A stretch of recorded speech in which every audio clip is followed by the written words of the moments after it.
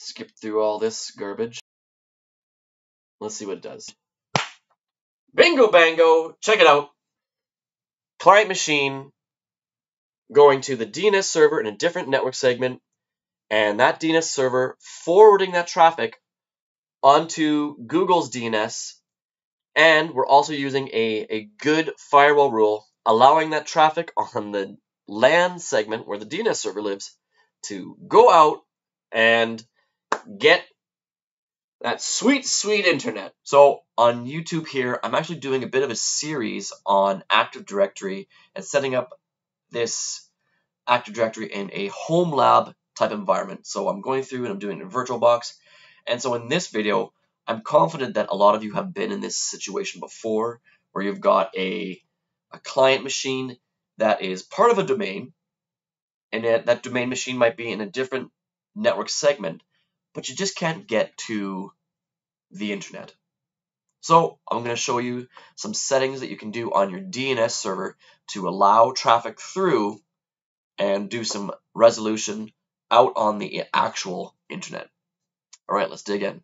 Depending on how you want to configure your HomeLab here, you need to take some special considerations on how does this DNS server actually use the internet traffic from that client to the DNS server. In this video, I'm going to be showing you how to take that connection and actually forward that traffic onto a different server, and I'm going to be choosing Google. In your Windows 22 server, go ahead and open up your server manager.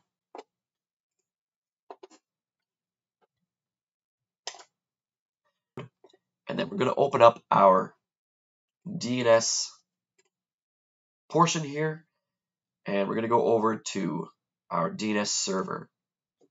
And I want to go down to DNS manager. And it's right here. We've got our manager right now. We can make all kinds of configurations. And so setting up a forwarder is actually quite easy. All we need to do is right click on the DNS server itself, go on down to properties, and we're going to go to forwarders. So when traffic goes to this server to resolve, this server is going to say, I don't do that name resolution. I'm going to send you to somebody that can do that. And they're going to send it over to potentially one of these. Let's go ahead and actually add the IP address for Google's DNS.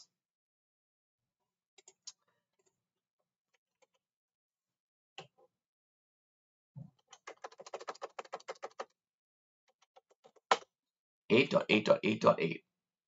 Okay. And we can see that it actually has found the fully qualified domain name, which is a great sign. Click apply, hit OK. Now we've set up a DNS forwarder. Before we go ahead and check that the client can connect to the internet through our DNS server, we do need to make sure that the firewall rule on our router is allowing UDP traffic out on port 53. Now we did see that the fully qualified domain name worked. We saw dns.google.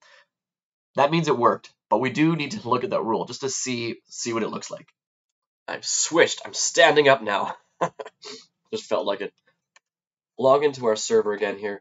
Now, I want to go and look at the router, and if you're watching this series, I've got everything behind pfSense machine. So let's open up our browser here and head on over to pfSense itself and check the firewall.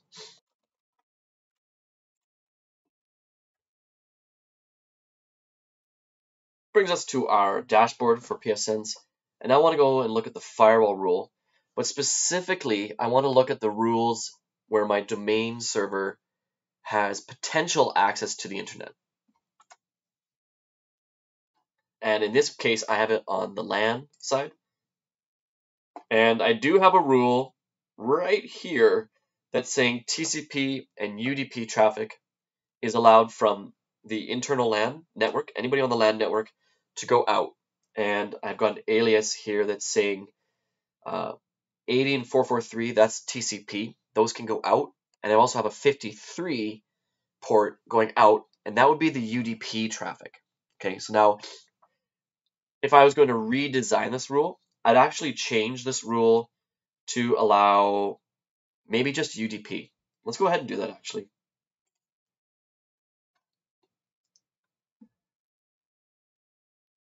Destination,